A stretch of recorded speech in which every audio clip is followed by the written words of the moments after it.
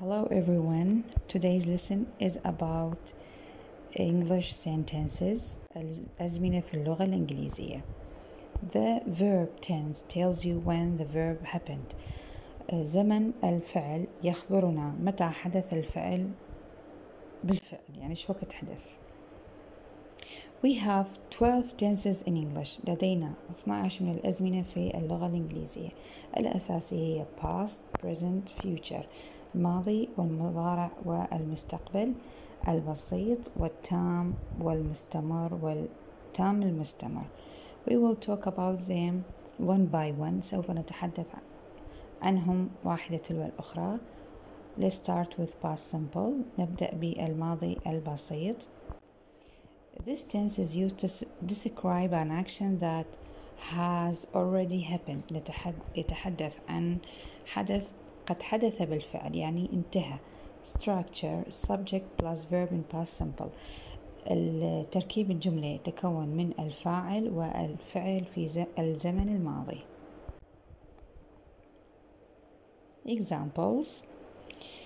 The first one, I walked to work today. ذهبت مشيا إلى العمل اليوم. She arrived late to school. وصلت متأخرة إلى المدرسة.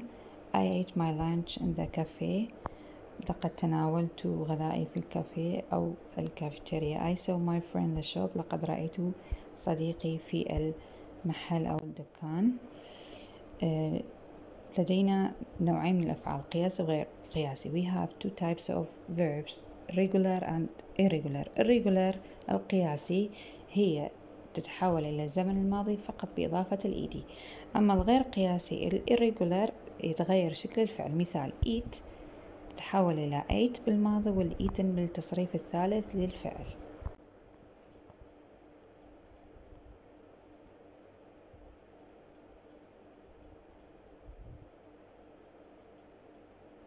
Past perfect الماضي التام.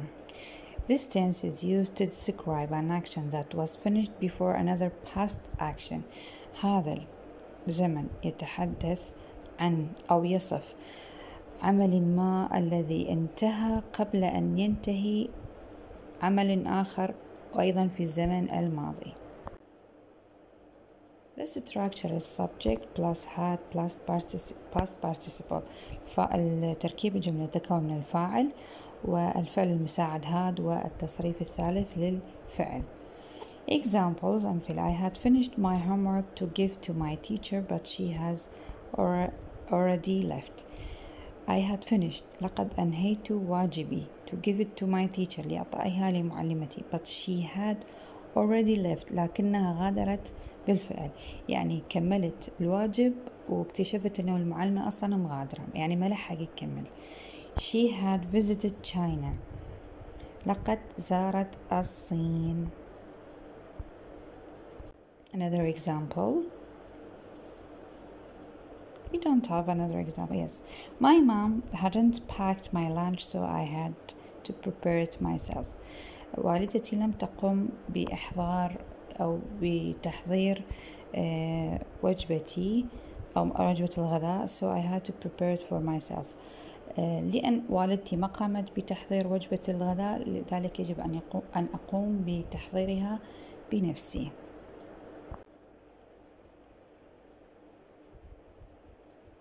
This is all past perfect. Past continuous الماضي المستمر. This tense is used to describe a past action that was ongoing. هذا يستخدم للتحدث أو وصف حدث في الماضي وكان مستمرا في الماضي. This action may have been interrupted or another action also occurred.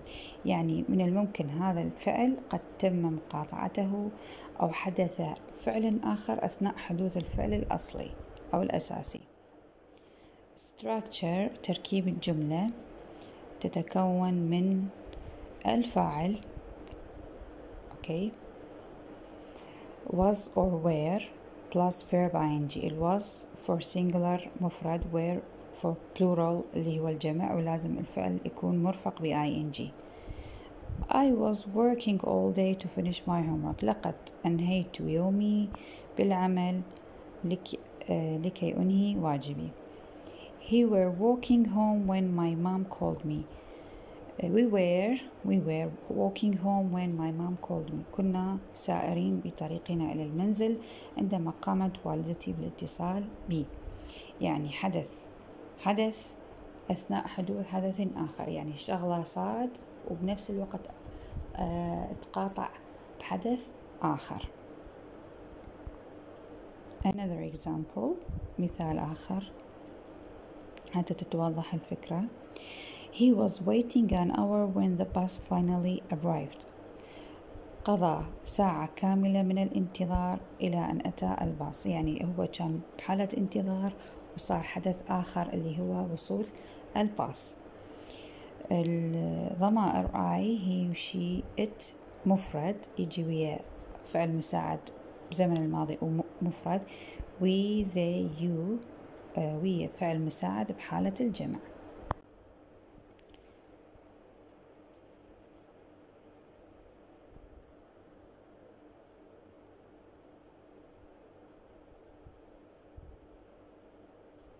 Past perfect continuous الماضي التام المستمر.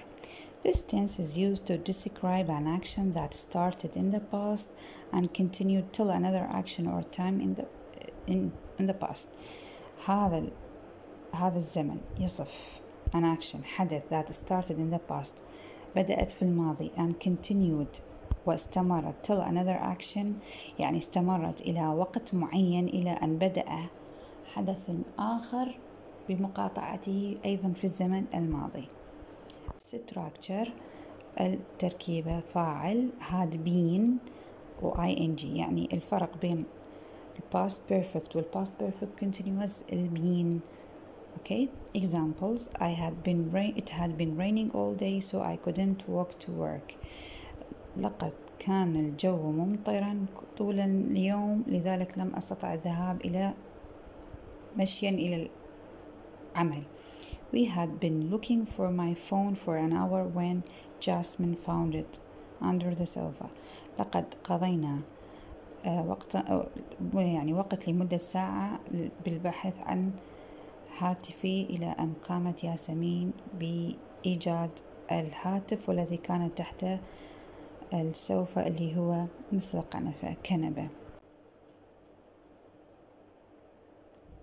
These are another example we have: she had been preparing dinner when I arrived home. كانت تحضر الطعام في وقت دخولي إلى المنزل. Present simple المضارع البسيط. This tense is used to describe an action, habit or fact that are generally true and occur in the present time. هذا الزمن يستخدم لوصف action حدث habit عادة أو facts حقيقة that are generally true، يعني حقيقة ثابتة and occur in the present time وتحدث في الزمن المضارع. structure subject الفاعل ويا الفعل بالزمن المضارع. الفعل لازم يكون خالي من أي إضافة ما عدا اسم الشخص الثالث. راح نشوف استخداماته. examples: I walk to work every morning. أذهب إلى العمل مشيا كل يوم، يعني صاير عادة عندي إنه أنا فشي أكرره. أنا visit the town center every weekend. أنا تقوم بزيارة مركز المدينة كل عطلة نهاية أسبوع. هنا أكو اس، هذا الاس يسموه اس الشخص الثالث تابع للفاعل اللي بحالة المفرد، يعني الهي والشي والإت والبروبر نون اللي هو اسم العلم. لازم نلحق الفعل ب third person singular s اللي هو اس الشخص الثالث. Another example: she works as a teaching assistant in the school. وظيفتها أنه مساعد معلم أو مساعد مدرس في المدرسة، يعني هاي وظيفتها الثابتة. Okay. I, you, we, they. walk, visit, work, go. يعني الضمائر والسبجكت في حالة البلورال اللي هو الجمع لا ما تاخذ third person singular، بينما الفاعل المفرد مثل الهي والشي والإت والاسم العلم تأخذ اس الشخص الثالث في الزمن المضارع البسيط.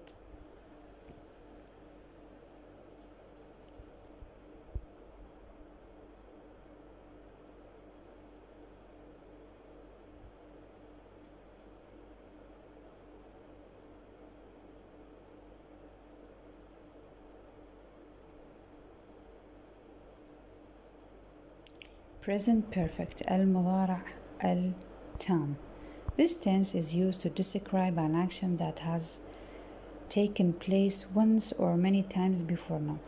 يستخدم هذا الزمن للتحدث أو وصف فعل حدث أو في الماضي في مرة واحدة أو عدة مرات قبل الآن، يعني خلص قبل لا أبدي أحكي به، انتهى قبل لا أتكلم عنه، مرة أو عدة مرات قبل الآن.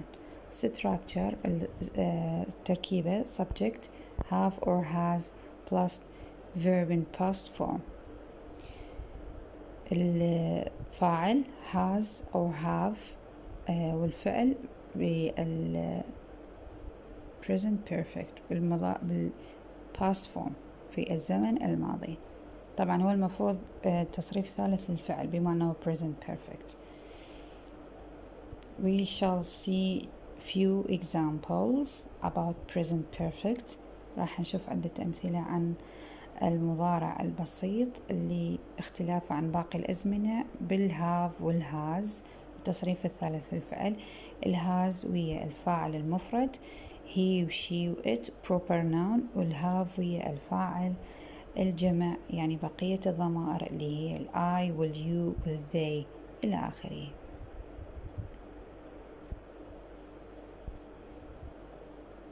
Examples: I have walked to school every day. أنا أذهب إلى المدرسة، يعني وقت من الأوقات كنت أروح للمدرسة مشيا على الأقدام. They have traveled to China twice.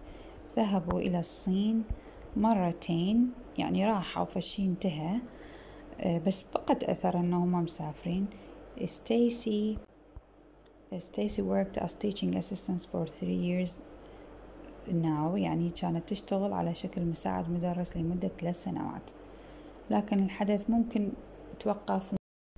أما بالنسبة لل present continuous المضارع المستمر this tense is used to describe an ongoing action، يعني حدث مستمر at the time of speaking في وقت التحدث، يعني أتحدث عن شيء ما زال مستمرا في وقت التحدث. structure التركيبة فاعل am is are plus verb ing، يعني إذا الفاعل I لازم أستخدم I am، إذا الفاعل I استخدم am، إذا he she it proper noun اسم علم استخدم is، إذا الفاعل جمع استخدم are. Examples: it's snowing outside، إن الثلج يتساقط في الخارج. I'm studying for my exam، أنا أدرس لامتحاني. She's eating her lunch، إنها تتناول غداءها الآن. مثل ما ذكرنا الفاعل الآي والآم، الفاعل المفرد is والفاعل الجمع مع الآر. وأظن ال present continuous جدا سهل، مجرد فاعل is are am plus verb ing إلى آخره.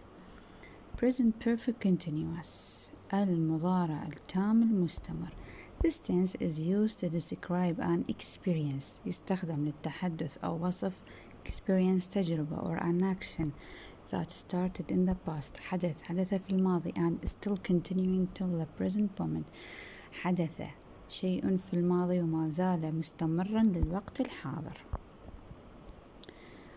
Let's see the structure of present perfect continuous المضارع التام المستمر، والتركيبة تكون كالآتي: فاعل have or has، لكن been وياها وفعل زائد ing، يعني الفاعل have للفاعل الجمع والهاز الفاعل المفرد والبين ثابت ويا الهاف والهاز plus verb ing مع ing ثابت. Examples: I have been studying for 3 hours now، يعني أنا أدرس من 3 ساعات، يعني الحدث بدأ بالماضي ومستمر لحد الآن. They have been living in the same house since 1999، هم يعيشون في هذا المنزل منذ سنة في نفس المنزل منذ سنة 1999. It has been snowing all the morning. الثلج يتساقط منذ الصباح، يعني بدأ بالماضي وبعده مستمر. مثل ما ذكرنا الفاعل الجمع مع have والفاعل المفرد مع has، والاختلاف عن باقي الجمل إنه أزمنة أكو been وأكو ing. And now let's talk about future simple. المستقبل البسيط. This tense is used to describe an action that hasn't happened yet. يستخدم للتحدث عن فعل لم يحدث لحد الآن. We have two structures for future simple. لدينا تركيبتين. التركيبة الأولى فاعل is are going to plus verb. I am going to the shop. سوف أذهب إلى المحل. She is going to buy some clothes. سوف تقوم بشراء بعض الملابس. التركيبة الثانية subject is are plus verb ing. طبعا هنا عندنا ing. going to هي بمثابة المستقبل، لكن أكو بالإضافة إلى تقدر تضيف ing وتشيل going to، راح ينطينا زمن المستقبل، يعني هو مضارع مستمر بس ينطينا معنى المستقبل.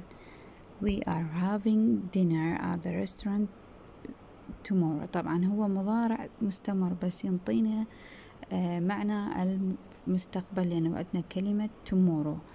We are having dinner at the restaurant tomorrow. سوف نقوم بتناول العشاء في المطعم اليوم الغد. I'm starting my English course next week. سوف أقوم بالبدء بدرس اللغة الإنجليزية الأسبوع القادم. مثل ما ذكرنا هو مضارع مستمر لكن يعطينا معنى المستقبل. Structure 3. Actually we have 3 structure. 1, 2, 3. Subject will or shall plus verb. This is very easy. فاعل لو will لو shall زائد فعل رئيسي. طبعا ال will والshall تجي هنا modal verb، يعني كفعل يعني يساعدنا لإعطاء بعض المعاني راح نذكرها بفيديوهات قادمة إن شاء الله. Example: we will go to the market on Wednesday. سوف نذهب إلى الماركت المحل في يوم الأربعاء. شلون عرفنا إنه هذا مستقبل؟ أكو كلمة will، أكو on Wednesday يعني الحدث بعد ما صاير. I shall ask my friend to help me with my homework tomorrow. سوف أطلب من أصدقائي لمساعدتي بأداء واجباتي المنزلية غدا. will والshall تقريبا تجي نفس المعنى بس تعتمد على الفعل. future perfect المضارع المستقبل التام. This tense is used to describe an action that will be completed before a specified time. هذا الزمن يستخدم لوصف حدث الذي سوف يتم إكماله قبل يعني الوقت المحدد له.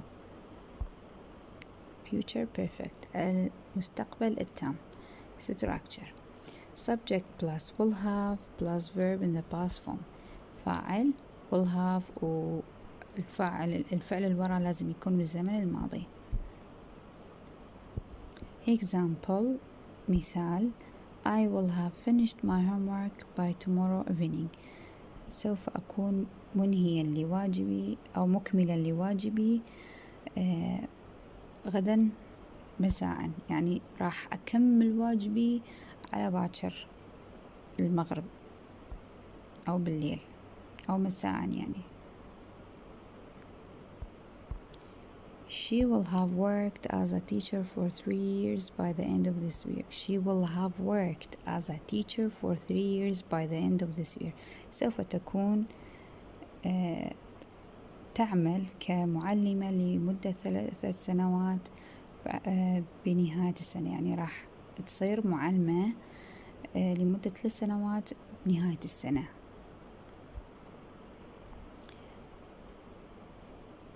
Another example, they will have arrived in China by now.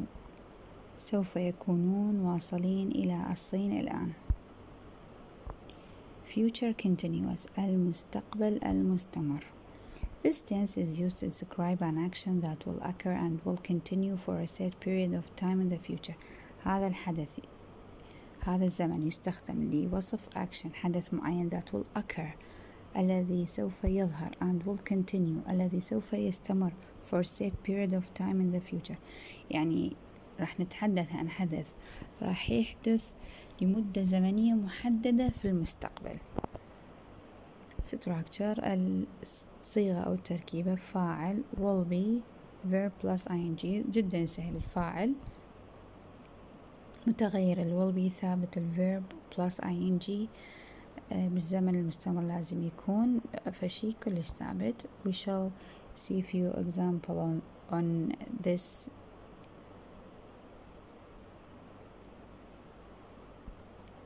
I will be going to work tomorrow at 8 a.m. سوف أذهب إلى العمل، سوف أكون ذاهبا إلى العمل أو أذهب إلى العمل غدا صباحا في الساعة 8. She will be moving house next month. سوف تقوم بمغادرة منزلها أو إخلاء منزلها الشهر القادم. يعني حدث يحدث في فترة زمنية بالمستقبل. I will be traveling to Turkey next weekend. سوف أكون مسافرا إلى تركيا نهاية الأسبوع المقبل. Future perfect continuous. Future perfect continuous المستقبل التام المستمر. This tense is used to describe an action that will continue up until a point in the future. يعني هذا الحدث راح يحدث بالمستقبل لكن لنقطة معينة ما تتعداها. structure subject will have been plus verb ing. شنو اختلافه عن الزمن السابق؟ بالبين will have been. okay. وشنو الفرق الآخر؟ point in the future يعني مو يعني نقطة محددة لازم ما تتعداها ولا ما يعتبر future perfect continuous.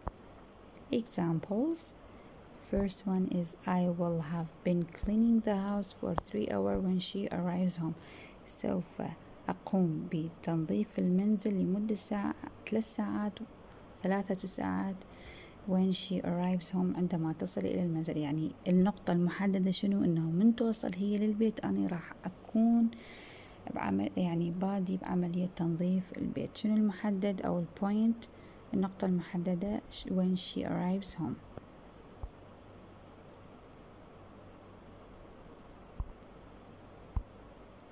Another example, by 9 p.m. she will have been completing her homework for 2 hours. عند النقطة يعني يا نقطة عند الساعة 9 مساء she will have been completing سوف تكون مكملة واجبها المنزلي لمدة 2 ساعات. يعني من تصير الساعة 9 راح تبدي بإكمال واجبها لمدة 2 ساعات، يعني راح تقضي 2 ساعات بإكمال الواجب، ولكن الشرط عند الساعة 9 مساء. They will have been very tired from traveling for 5 hours. سوف يكونون متعبين من السفر لمدة 5 ساعات. إيش وقت راح يبدي التعب؟ من يبدون بالسفر لمدة 5 ساعات.